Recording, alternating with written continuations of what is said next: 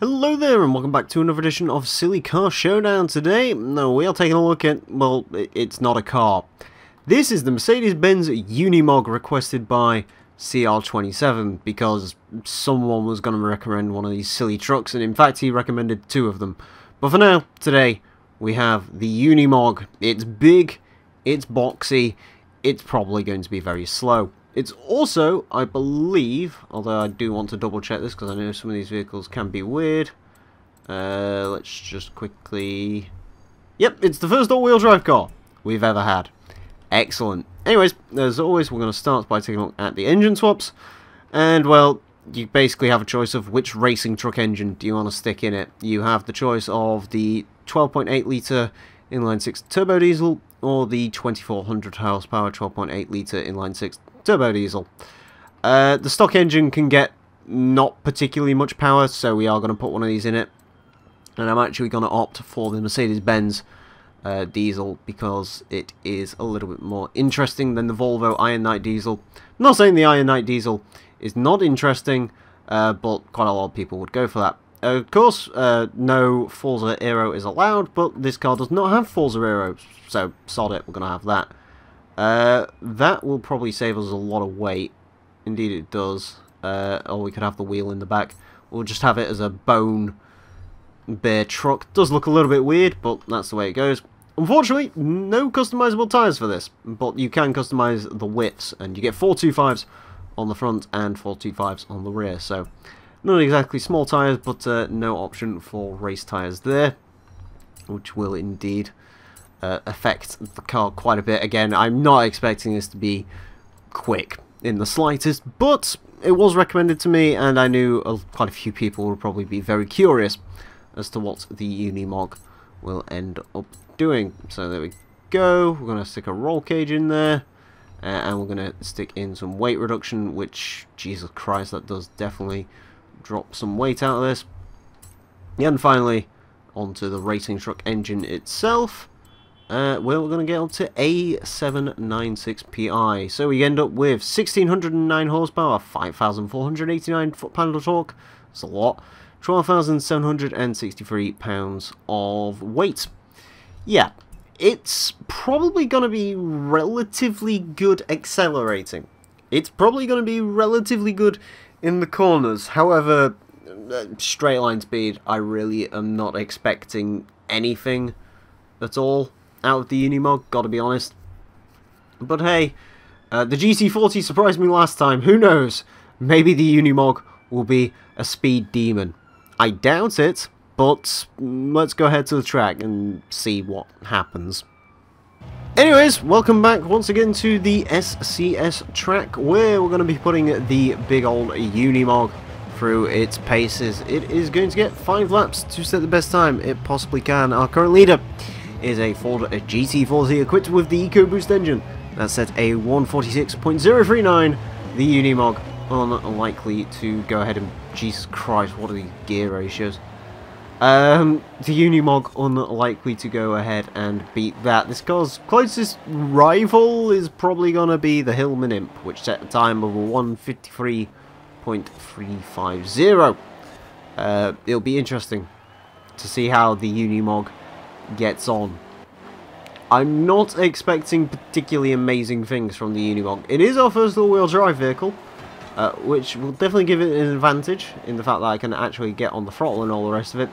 The problem is it weighs, well, 6 tons, even with all the weight reduction and everything, so it's still gonna be big, it's still gonna be cumbersome, it's still probably not gonna be massively quick. The top speed, the game reckons it is 160. I did actually quickly thrash this car around in free roam, or truck I should say.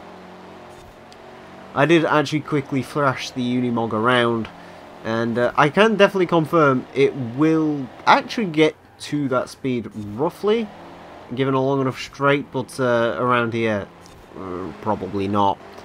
Yeah, it's not quick. It's really not quick. Again, was not expecting the Unimog to be a particularly quick car. It's going to be nice to drive. Curious how much boost it makes though. 73.5 pounds again. So the same as the Boostman Imp did. So not too bad. Oh god, the switchblade in this thing is going to be interesting. It's weird, it actually sort of wheel spins quite a lot through the gears. Like the first 6 gears you have to be so on your toes and constantly changing. It's pretty bad. Yeah, it's just a terrible vehicle to drive. Also, there's the one slight issue of you can't really see what's going on with the front end, which is not useful in any way, shape or form. Yeah. Anyways, a 217.646 on our first flying lap with the Unimog. Yeah, this is probably going to go about as expected, to be honest with you. I was going to say worse than expected, but then I remembered it's a Unimog and it's requested by CR27, who basically dedicates his life to making my life hell. So, also, I forgot to mention in the last episode, even though I said I'd mention it, but in typical usual me fashion, I forgot about it. Shout out to Azza for starting the PvP events once again. We have been recording all 5 of these in a row. It's probably going to be the last one that gets recorded tonight. Either this one or like one after this will be the last one. I'm probably going to bulk record these a little bit. So if just apparently giant truck is stopped by puny fence. Story of my life. Anyways, one quick thing that is worth pointing out is this is probably going to be bulk recorded, so if you comment something, if in particular you want something changing or something like that, I do apologise, I might not mention it for a little while. One thing I do know is I definitely need to turn down the music volume because I'm sick of hearing that fucking music as soon as you load in. I hate the music in this game anyway, so that's not going to be much of an issue to go ahead and do that. Then we approach the switchblade once again. There we go. That's a little bit better, but again, just the acceleration in this thing is stupid. It feels a lot quicker than it is, just because you have to change. Just gear up, gear up, gear up, gear up, gear up. It's pretty darn irritating, shall we say. It also doesn't turn in particularly well, although, are you surprised? It's the fucking Unimog. To be fair, if YouTube didn't have a weird thing against swearing, I'd probably call this episode the fucking Unimog. Anyways, 216.035. It's improvement, I guess. Yeah, it's not quick. It's not quick. Also, it has. Again, I'm wondering what the hell is the issue with these roads here in this sort of first half. They have those weird sort of jump kinks in them. Again, I don't know if it's potholes or something, because I know this game does have a few of those littered about in places. But even if it is a pothole, it's sort of a weird way for a car to react. To sort of just immediately try and fly itself into the air, but I guess stranger things have occurred. As we slow down once again, going into the Glasgow Smile. Yeah, speed up to it is pitiful, shall we say. The slowest car we've had, I think, was doing 146, and that was the Cayman. Was it the Cayman or was it the Imp? I can't remember. But yeah, the Unimog is definitely stealing all of the slowest accolades, but again, can't say it's hardly surprising. Was not expecting a lot out of this. In case you're wondering about sort of the stock engine stuff, you might be saying, oh, why did you put the Mercedes-Benz racing truck engine in it? Why if someone recommends the racing truck? That's fine. The reason I have done that is because the stock engine in this, it will only get to, I think, mid-C class. And at that point, it's just not even worth running, because it will just be awful, quite frankly. So, decided to do my best to avoid a light one. Anyways, as we go up the hilly bits here. Yeah, it's not... Actually, this lap's a lot quicker than the last lap, I'll give it that. We get a 207.835 in the Unimog. Okay, we're starting to make some progress. Slowly but surely. Again, it might be better to just sort of smash into many things in the Unimog, because the Unimog does not give fuck. The Unimog... One advantage is the Unimog is basically the honey badger here in Horizon 4. Yeah, I think there might be some like drain covers or something. I'm seeing like little indents in the road on like the sides. So yeah, wouldn't surprise me if there's like some weird sort of drains or something going on there. Break a bunch of shit going into there. Slam on the brakes once again. Try and understeer into there. We come once again up to the Glasgow Smile. Yeah, the truck is not quick. Truck is not. I think that's quicker than it's gone previously, 110. But it's not bad. Ooh. There we go, perfect. Go on. Where's the window wiper? Oh, the window wipers are actually conventional window wipers. I've got to be honest, I can't say I was expecting the Unimog to have conventional wipers. I was expecting to like some weird roof-mounted thing system going on, but no, apparently not. It is reasonably well set up, which is good to see. There's a very loud. I'm assuming the motorbike goes past. Oh, I wonder if the Unimog can probably just drive up there. I might try that. If the Unimog might be able to just completely destroy the fucking switchblade. Which, if that's the case, I mean, you know, I don't condone cheating, but if it's a case where a vehicle needs to do it, it might be worth looking into. Certainly. Yeah, in a Unimog, you're not really going to get that much more advantageous out of it. 207.835 is still the time to beat with our little Uni. But I don't particularly expect it to...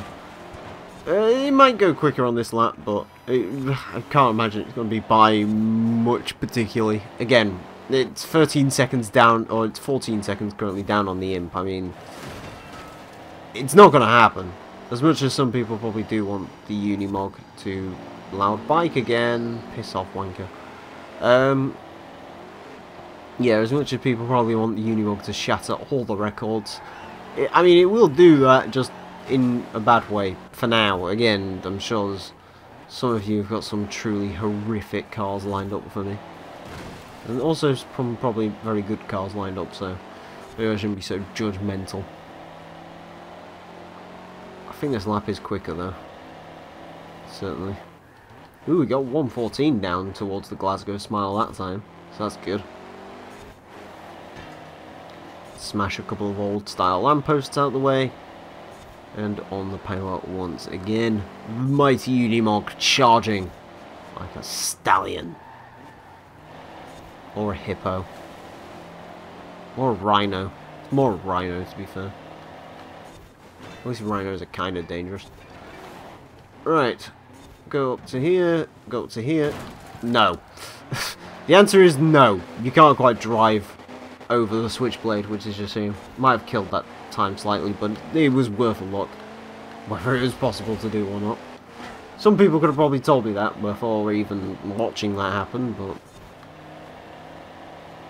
there's always fun in experimentation, remember that, folks. Unless it's like experimenting with drugs. Don't do that. Don't take drugs.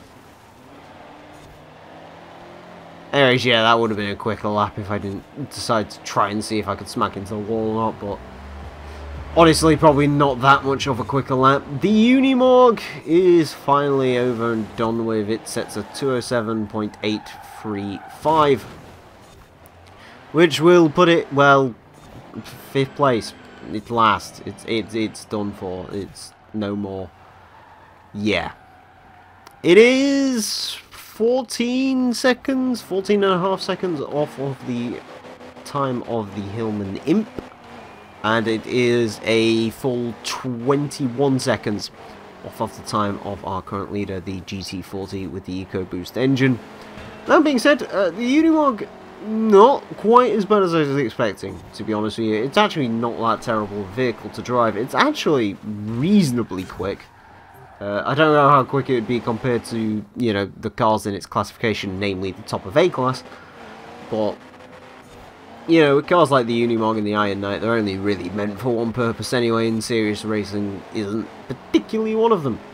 But anyways, thank you all very much for watching another version of a Silly Car Showdown. Do hope you've enjoyed. As always, if you'd like to request cars for the series, you can do so in the comment section, both on my channel and on HG Central. Do bear in mind there is a limit of 2 car requests per person, and also the only modification that you can request I do. Specifically, if you want to see an engine swap, you can request that. I'll leave it blank if you just want me to use my own discretion.